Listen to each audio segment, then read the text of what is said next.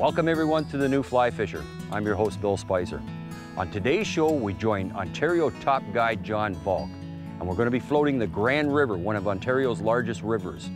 Now, John not only is a top guide, he's one of the best instructors in the business, and I really look forward to learning from him. It's going to be a great show, so stay with us. We'll be right back. That was awesome.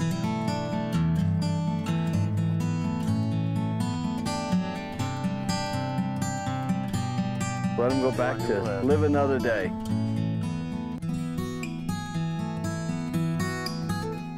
Oh, baby. Look at that fish.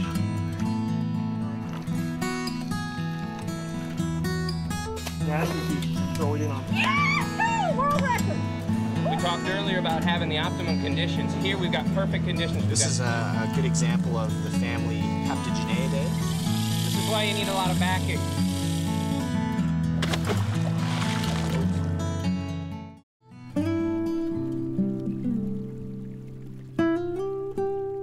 On today's show, the New Fly Fisher crew is fishing one of the largest rivers in the province of Ontario, the mighty Grand.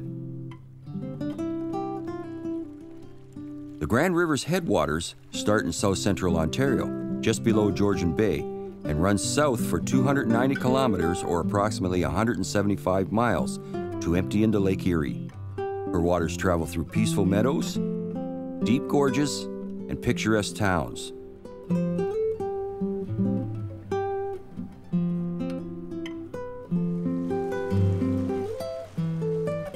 The river is home to a diverse number of fish species such as rainbow and brown trout in her upper reaches, and in her lower reaches there is pike, largemouth and smallmouth bass, catfish, and numerous others.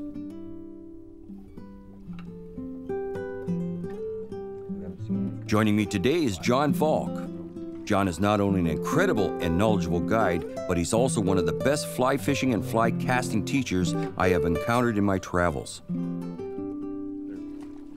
Also along is Rob Heel, a professional guide and a fun guy to wet a line with.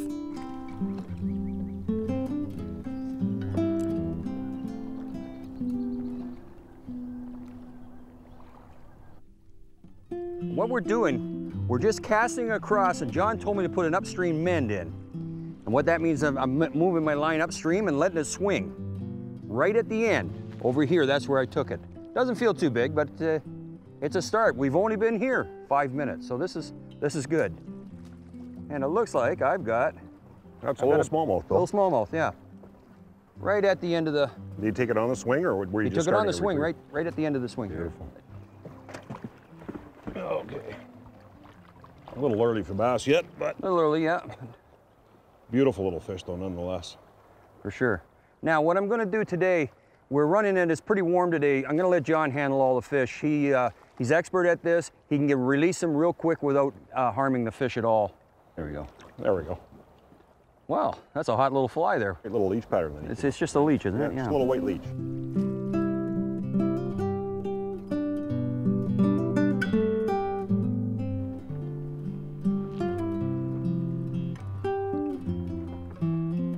There are many different types of structure that hold fish.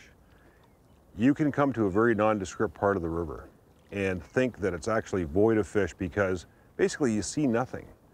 But it doesn't take much. A little boulder the size of a big potato will hold a fish behind it. The requirement by a fish is just something to break the current so that they can pull in behind there so they don't have to expel as much energy. So structure can be anything from the size of your fist to a nice rock would be the size of your head. And then the large boulders, those are extremely high potential places. That's the stuff you want to look for. Sunken logs work really well. And the one point of structure that not a lot of people look at, and we talked about it earlier, are the actual current seams themselves. If you get a definite current seam where you have a fast water edge and a slow water to the right or to the left of that, they'll lie in that slow water, move into the fast water to feed. You always want to look for those structure points. Nice cast. Now, if you look slightly downstream, Bill, you'll see those big boulders up against the bank. Yeah, and then a swirling current off of the boulders. There's another big rock in the water. No, directly out in front of them. 10 feet from? Yeah. Swirls there, yeah. Yeah, you can see those swirls? Yeah. Good little spot right in there. Nice little pocket. It's close to shade. A nice little piece of deeper water. That's the spot. I think you found it, Bill. Yeah. And the year prior to that was 24¼ inches, which was 7 pounds.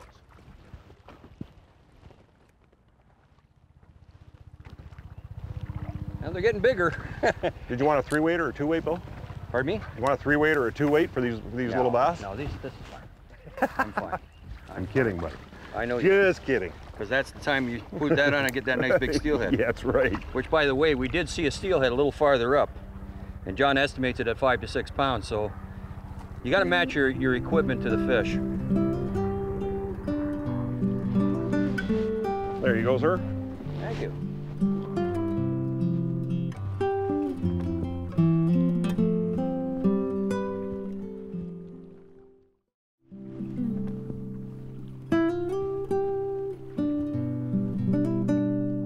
We start out using a streamer in a searching method. This setup is using a floating line attached to a sinking leader to a short monofilament leader with a streamer. The second setup is a nymph setup using a strike indicator with a 9-foot leader tapered to a 4X tippet with split shot 14 to 16 inches from the fly. The third is a dry fly setup using a floating line with a tapered leader to 4X tippet and a fly of choice. Got one. Not big, but I got one. Excellent. Right where you said, Rob. Good. Exactly where you said. He's not huge, but he's a trout. Well, it's certainly nice to see a variety of sizes too. Gives you Yes, this good is indication good. that This there's tells us we got a healthy industry here. Right there. Now he's so Nice small. job. I'm just gonna try to turn the hook upside down and let him go.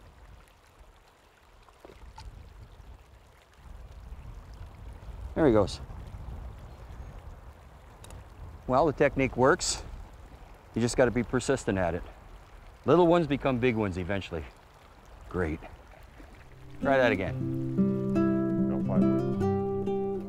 No, I don't think so. But I did mention 5-weight a couple of other times. So the rods of choice that Bill brought along with him today, he's using this 5-weight Winston, which is a medium to soft action rod, which is a great, great dry fly rod.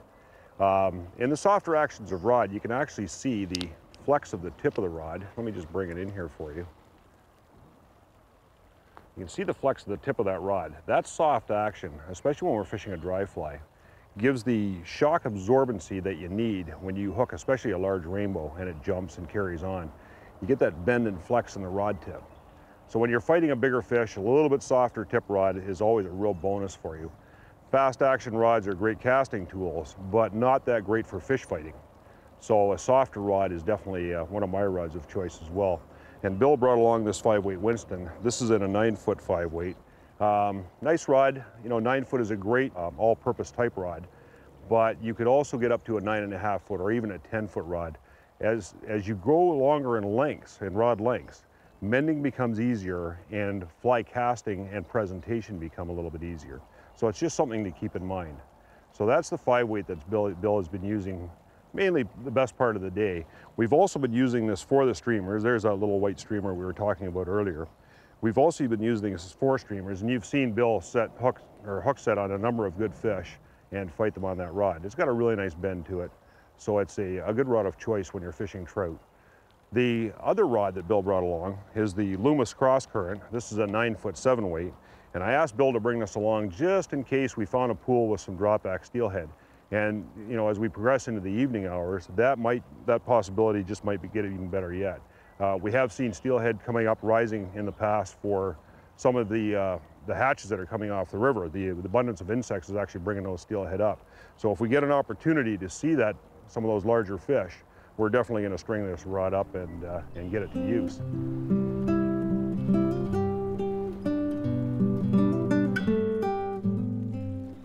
Now, Rob, you brought me to this certain stretch of water here, and you figure we're going to take fish here. Can you describe for the audience why you brought me here and why you figure the fish are here? Well, as you were just saying, one of the nice things about the drift boat is we are able to use it as transportation from one run to the next.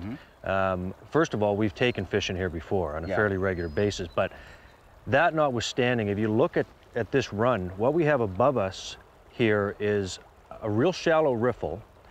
And then it dumps into this long pool that's off over your right shoulder, or sorry, this long run. Now, there's very definite current seams in here, and the fish will generally hold on these seams any converging currents, and you can see there's, if you look at the bubble lines going down here, there's definite current seams. That's where the feed is going to go, and the fish will stack up on those lies. So what we should do is start in real close, because there'll probably be fish holding within 15 or 20 feet of us, and then we'll gradually work our way out with a kind of a foot after each cast and just cover the water that we can in front of us and take a couple of steps down, repeat that process until we've fished the entire run. So start in close, make your way across, come back, and then go down, make your way across. That's right. My approach is I'll cast until I can no longer manage the length of line that I have out. Then I'll put the line back on my reel, take a few steps down, and repeat that process. And what you're doing is you're covering water moving away from you in an array like that, and each cast you're covering different lanes.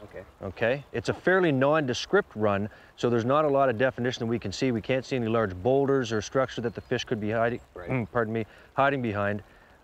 So just covering every inch of water it just makes sense. It's probably the best approach to a run like this. Yeah, well, let's give it a shot. All right. Now, Rob, you were just working this seam out here? Yeah, just at the head of the seam? At the bottom end. Put that little pink worm on. Well, that's a beautiful rainbow. Look at that. That's a really nice fish. We won't even net him. There, that pops out of there. That's a beautiful, beautiful rainbow. Good job, buddy. Thanks, man. So you worked this run out here. Good job. So you worked this run out here. We just thought we'd stop here and nymph this pool for a little bit. You came right up into the head of the pool. You can see the definite seam right in here. Yeah, and that's what I was looking at, where this riffle kind of dumps into this long run. You got a fairly dramatic drop in the river bottom where it deepens, and it just looked like a likely looking spot. Good stuff. Little indicator and a San Juan worm. Yeah, well, sometimes that's all it takes. Yep. Yeah. So much for matching the hatch. That's right. Yeah. No, I just thought I'd go with something different because there's so much bug life in this river that I've often found in here that it's just going with something that's dramatically different, just to set it apart from the rest of what the fish are so used to seeing, and it paid off. Yeah, just getting away from the norm. Yep. All right, buddy. Well, good job, man. All right. Okay, gotta get Bill into a fish. Yeah. He really needs one bad.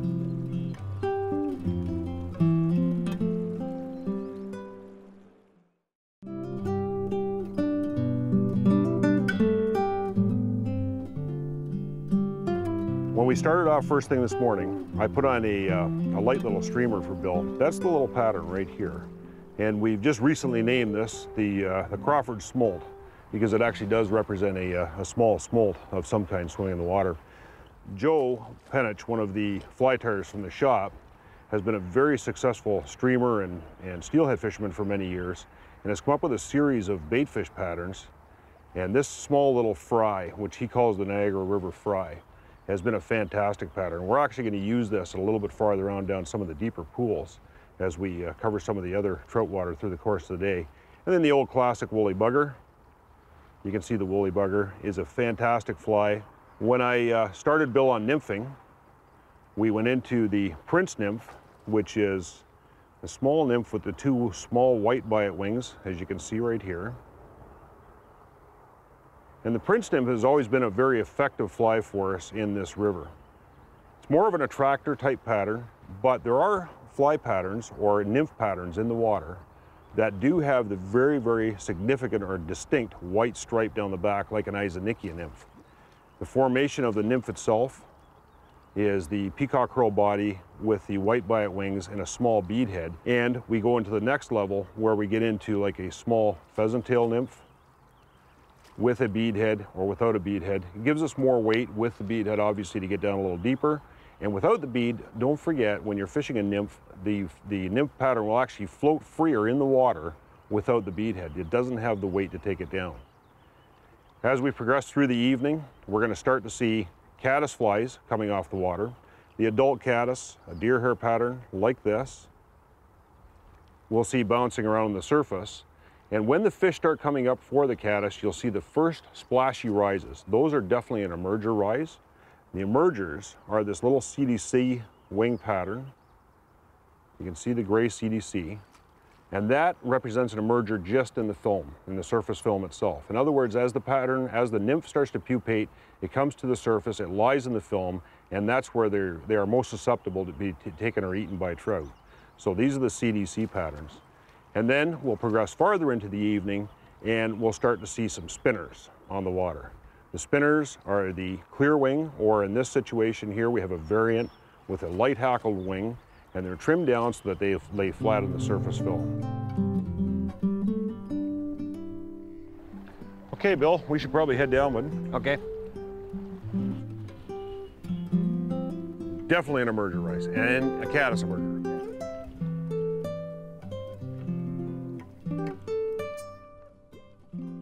I misjudged it there.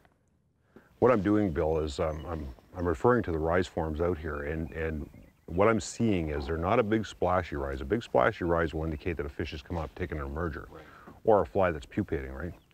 Well, these fish, we looked at it, there's a few duns coming off the water. Generally, you'll get a big slurp out of a dun rise. These are soft takes. So what they're doing, and we're seeing the odd spinner on the water now, and I'm going to tie on this little spinner right here. Little rusty colored spinner.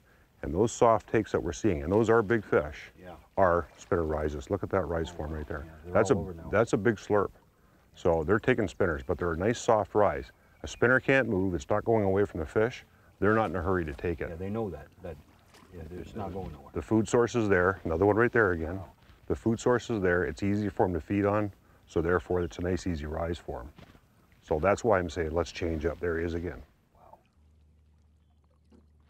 Got him. Oh, yes. Yes, yes, yes. Oh, John, did you ever call that one?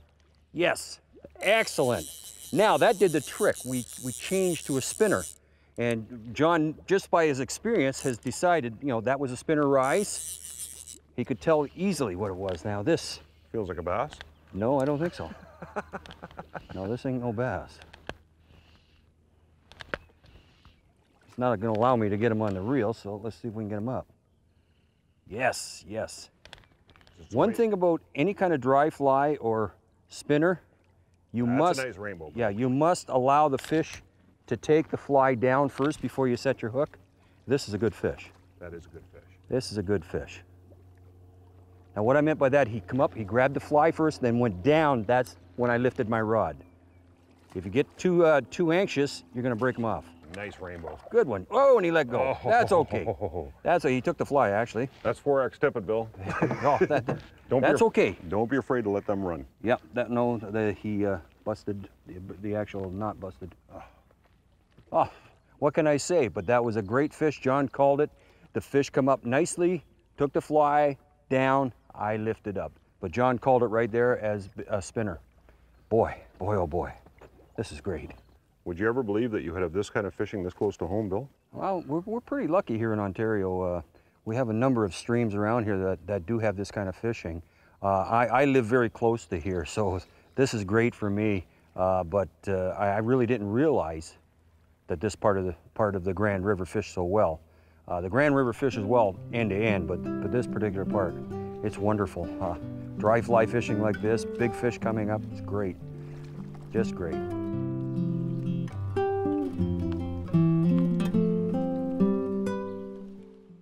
Determining what fly to use on any particular day is as easy as observing what insects are caught in spider webs or trees.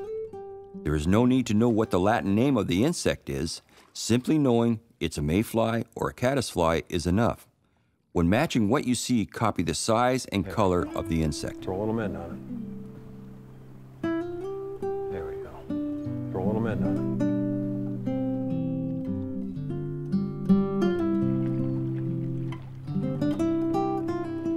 Just catching dinks, or what are you doing? Looks like a good fish, eh, Robbie? Oh, almost double header. This is the fly that Rob was using across the river, and it's turned out to be the hot fly. It's a little yellow wet fly, soft hackle wet fly, and he's swinging it in the current just under the surface. Seems to be the one. Just got a hit. Ooh, hit it again. This is like a do-nothing method.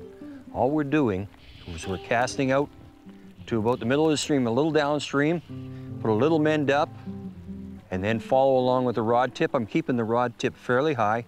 You'll know right away as soon as something touches the fly. So do-nothing technique here, but Robbie's just killing them over there. Like there, right there. Oh, yeah. Good yeah, job, Bill. That was on cue. Cast it and leave it. It's a do-nothing type of technique. Very effective. John was just saying not many people that he hears of uses wet flies anymore. And there we go. Come here, you.